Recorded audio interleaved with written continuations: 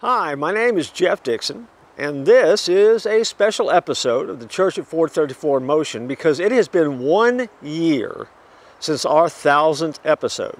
And on our 1000th episode, we challenged you to spend an entire year doing 1,000 things that would draw you closer in your walk with God, to Him, to being the best version of yourselves, and to doing the things that you were created to do. Now, you could have done anything.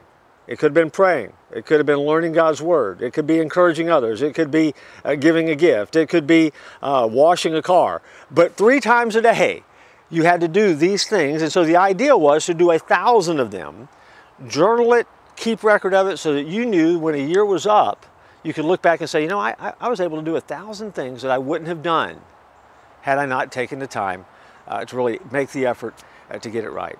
And so here we are. How did you do? Did you have a successful year? If you did 1,000 things, kudos to you, way to go.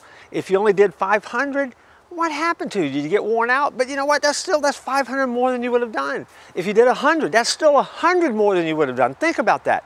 It only took one thing a day to do 365.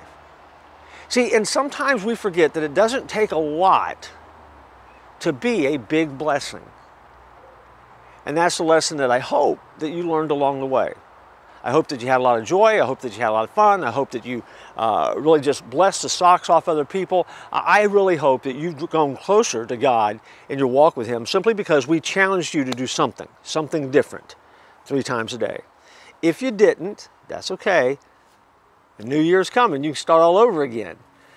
Thanks for taking the challenge. Thanks for being a part of the Church at 434 in Motion. And thanks for touching and changing the world with the love of God.